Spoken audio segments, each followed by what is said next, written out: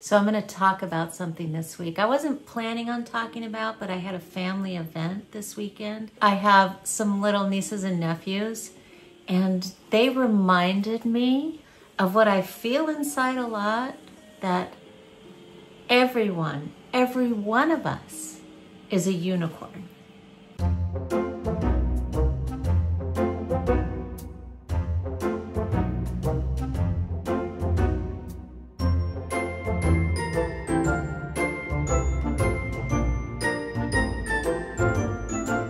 Everyone is a unicorn. What do I mean by that?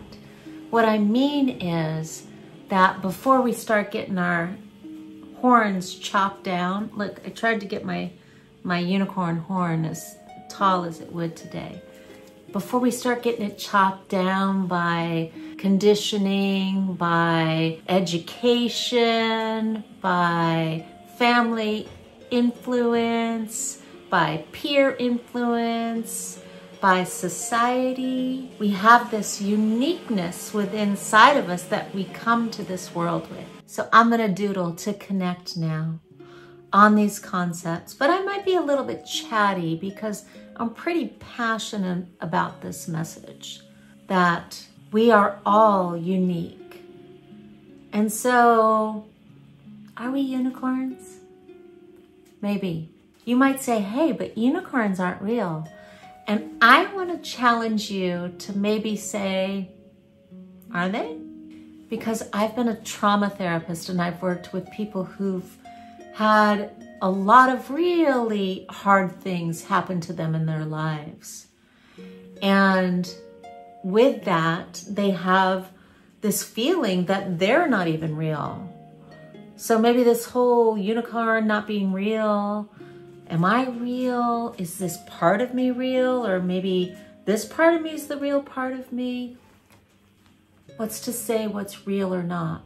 Let's just get curious and explore as we doodle to connect. Before we go on, it would really help my channel if you could like or subscribe, or even leave me a comment. So as we come to this world, I believe we're more of ourselves than with each year, each moment that continues to go on and go by.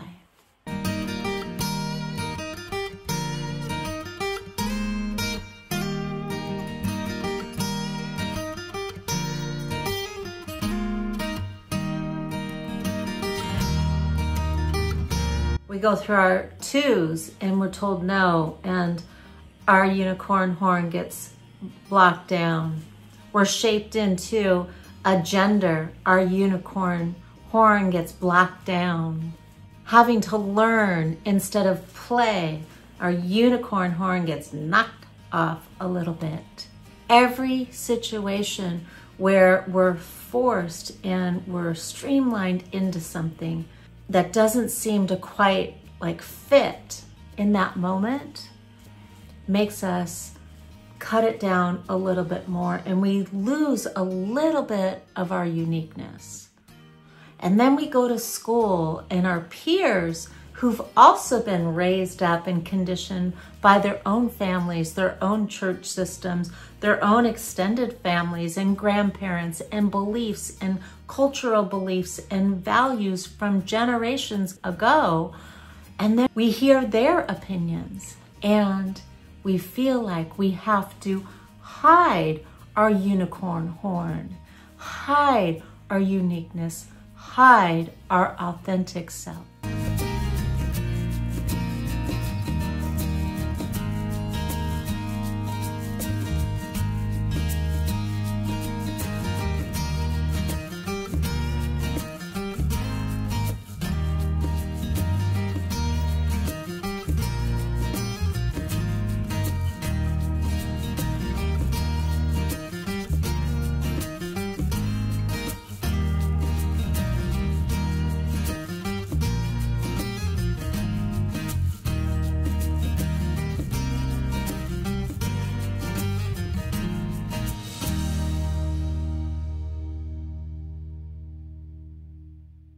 A lot of time when we start hiding, we can start to feel shame about who we are, that something's wrong with us for having these desires or these beliefs or feeling like we want to express in a different way.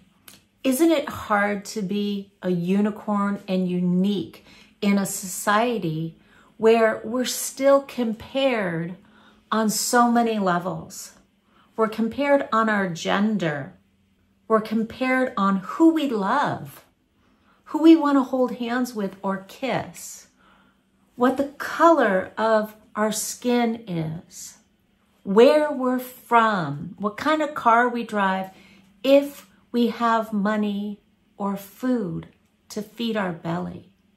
The list goes on and on and on and on, and we feel like we can't be that authentic self because we're just trying to survive and find a place in the world.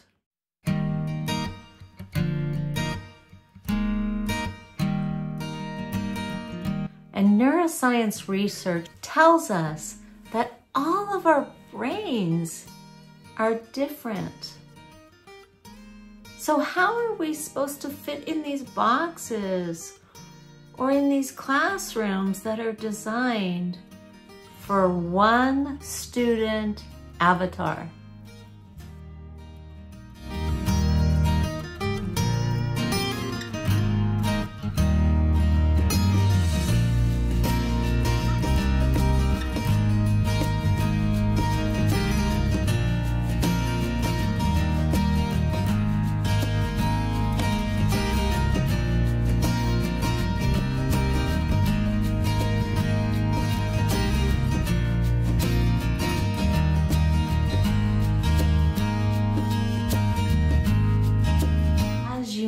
Your true self, as you begin to know and remember actually who you are, that friendship that you have and will have with yourself is the most important friendship that you will have.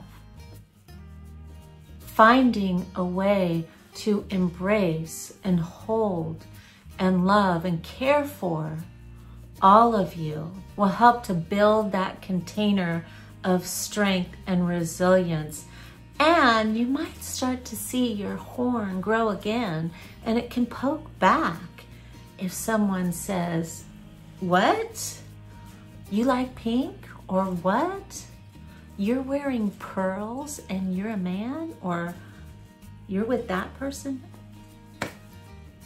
Who the fuck cares? Don't we have bigger things to worry about? I'll tell you. Okay, soapbox.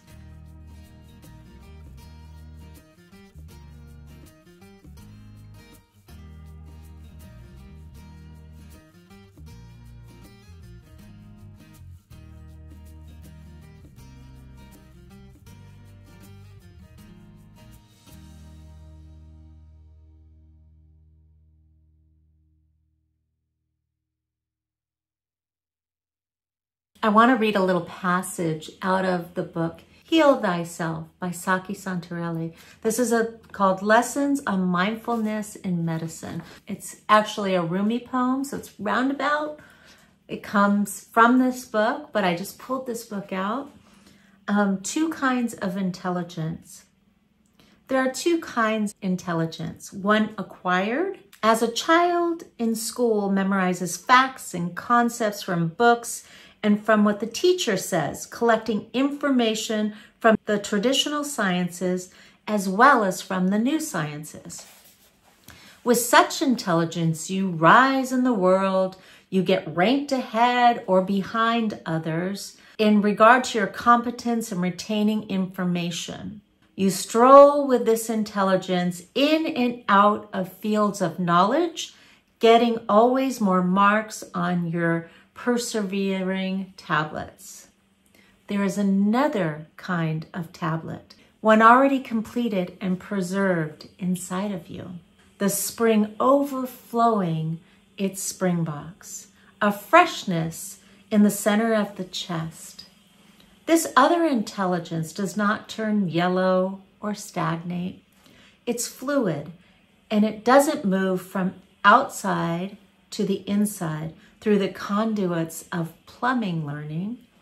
The second knowing is a fountainhead from within you moving out.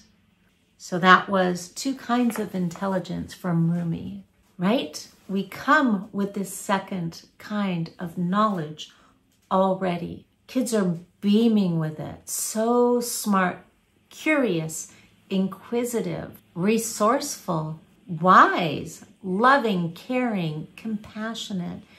And then the first kind of intelligence comes in, where we have to memorize colors and numbers and letters and rote learning and all of this stuff, and all of that other intelligence starts to go down. My challenge for you this week is to remember you have that second kind of intelligence within you, right? It's already that well inside of you. And you might feel it, and you might get like tingly inside, and you might get nervous as you start to feel it, because you start to think, you know, what is this? And what will someone think? And they'll think that I'm trying to be a know-it-all or too spiritual or something. And again, who the F cares? Because this is your journey, and you are worthy, and you are enough. And it's the best thing to learn to befriend your whole self, all of you.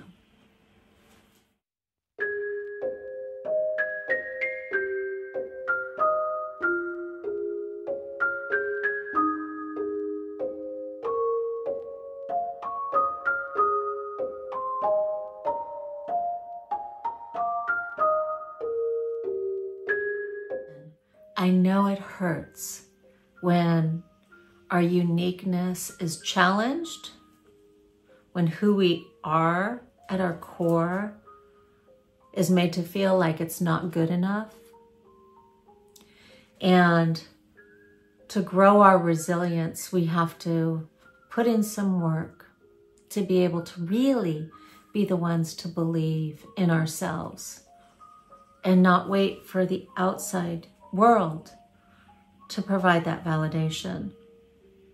So I have this other video where you can grow your garden of resilience, and I just want to offer it to you to take a look at. You might like it. Until next time, remember to keep on doodling to connect with your whole self. I'll see you really soon.